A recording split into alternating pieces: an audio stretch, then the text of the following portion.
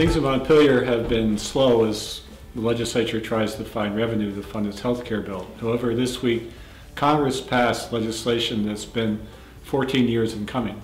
They finally were able to repeal the Medicare payment formula for physicians called the Sustainable Growth Rate, or SGR. This is a huge victory for the VMS and organized medicine.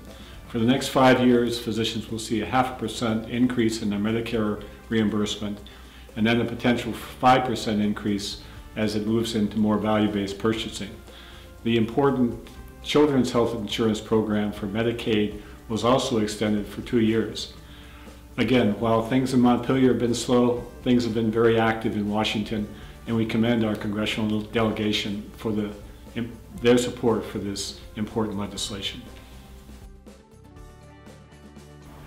A bill restoring Medicaid reimbursement for primary care to the Medicare level, specialty care to about 84% of Medicare, level funding educational loan repayment, and increasing the Blueprint medical home payments has passed 2 committees in the House, but has an uncertain future. The bill includes $20 million in new taxes, a 0.5 cent per ounce excise tax on sugary drinks and diet drinks, a 25-cent increase on a pack of cigarettes, and it removes an exemption to the 6% sales tax for dietary supplements.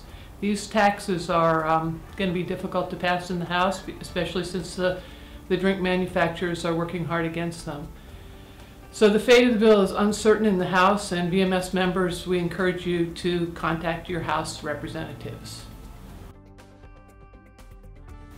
The Medical Practice Board is working on 3 initiatives right now. In the fee bill, they've included a $25 increase to physicians' renewal license fees, and also a $25 increase for initial license application fees. The new renewal fee for 2016 will be $550, and the new initial license fee will be $650.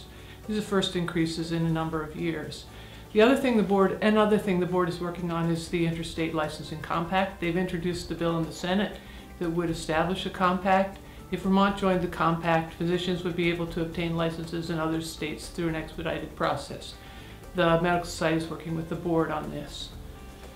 In addition, the Board of Medical Practice is proposing to adopt a policy on use of telemedicine in medical practice. It would make clear that things like patient evaluation and informed consent must be in place for telemedicine, and the board is accepting comments on this policy through their meeting on May 6th.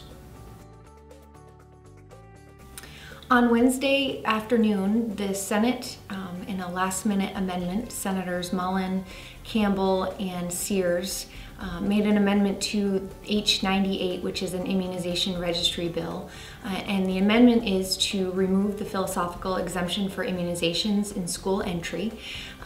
There was much debate on the Senate floor, and after a few minutes, they came back and will be taking testimony in Senate Health and Welfare next Wednesday morning, so we will be providing them with a list of witnesses to testify, so stay tuned. S-141, which is an act relating to possession of firearms, passed through House Judiciary on Tuesday, and it would prevent violent felons and some people who've been convicted of drug abuse or drug-related crimes from owning firearms.